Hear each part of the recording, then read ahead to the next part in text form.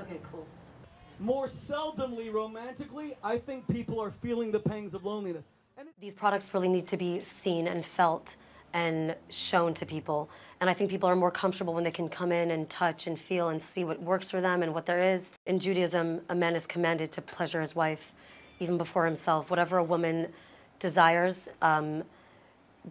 during sex or just in the relationship, he's really required to provide for her. Kosher sex is our ability to bond with another human being in pleasure, in ecstasy, in respect, in sensitivity, in a way that we feel transformed.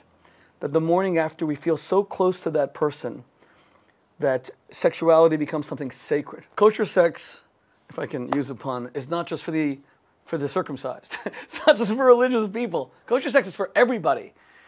And I'm not preaching a message to the religious people. I'm preaching a message to every man and every woman on earth.